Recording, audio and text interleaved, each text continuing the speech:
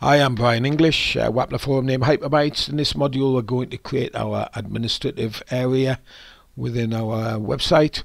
I'm going to rattle through this fairly quick because there's really nothing new in here. It's all stuff that you have done in previous modules, other than obviously we need to create new layout because this main layout that we're being using is not secured in any way.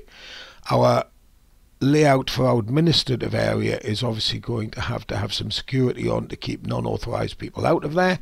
So what I'm going to do is I'm just going to create a new page and we're just going to call this admin.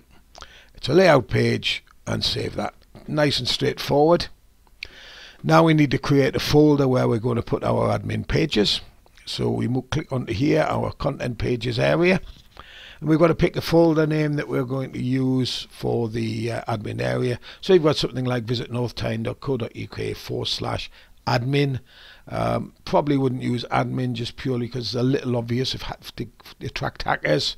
Probably want something a little more complicated than that, but I'm just going to keep it simple. I'm just going to call it CW admin, community web admin.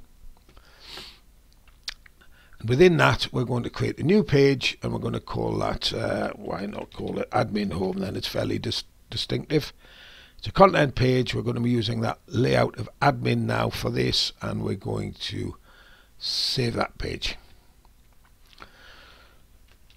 So now we've got our page, we have our layout. What I'm going to do now is just quickly add a menu to that layout. Again, this is not new territory, so there's no reason why we can't rattle through this at a reasonable space.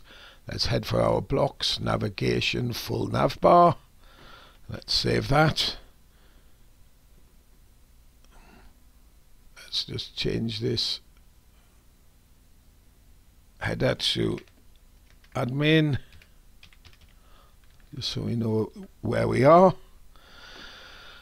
And if I remember rightly, our website top bar is blue, so I'm deliberately going to use a different color this time just so we can visually very easily recognize that we are on a different area of the website. So I'm going to make that green. The white doesn't stand out the dark doesn't stand out very well, so let's go to theme dark, which means that the writing is light and that stands out a little better. Let's save that, and there basically we have our initial admin template created. We have our initial admin menu added to that. All we need to do is to look at adding security to that, and of course a few options. So we'll look to that in a further menu. So thank you for joining me.